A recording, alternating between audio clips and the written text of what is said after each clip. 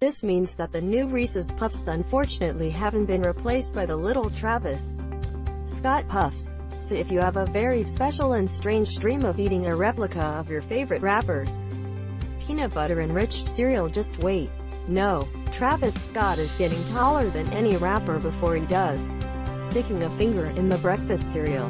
Apart from the new design of the boxes, they don't seem to be any different from the lowest price in June. Although internet resale prices have the boxes cheaper than the original $50 price. Nor is it the recent flight of the rapper on Young Thug's new single The London, nor the fierce publicity that has dominated his upcoming collaboration with Nike. Reese's Puff X Travis Scott 25.00 per box. Travis Scott is on a new level. Today, according to Hypebeast, boxes with a new design are appearing in supermarkets like Walmart. Details are rare and delivery was not made by ad, so consider this a surprise. Your local supermarket may have 1 or 2 boxes, but don't be surprised if they're completely sold out. DM to me if you are interested.